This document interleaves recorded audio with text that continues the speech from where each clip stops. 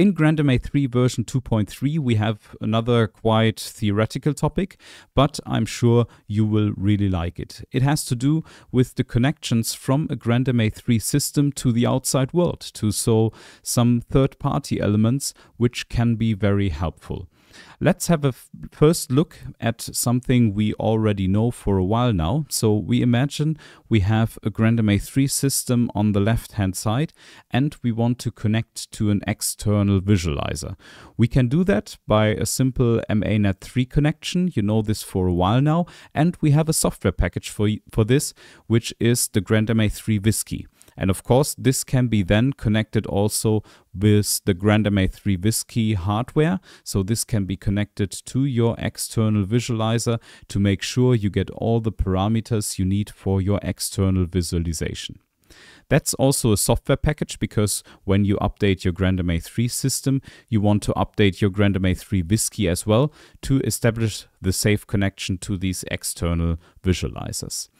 Now, with grandMA3 version 2.3, you will get another software package, and this software package will be responsible for the connection between a grandMA3 system and a media server or tracking system on the right side. This software package is called grandMA3 NetDuct, and it will make sure that you can connect your grandMA3 system to external media servers or tracking systems.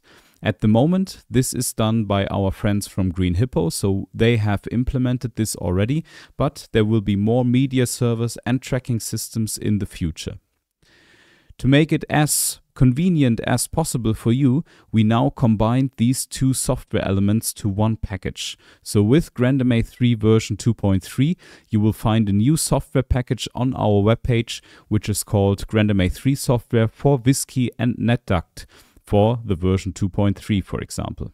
So you can just download this software package, you can unpack this on your USB stick, and you will be able to update your Whisky and your NetDuct connection whenever you need it. So have a look at the webpage ma-lighting.com. In our download section within the software you can find this new package to make sure you get an updated connection to the visualizers and the media servers and tracking systems. All connections done in one software package.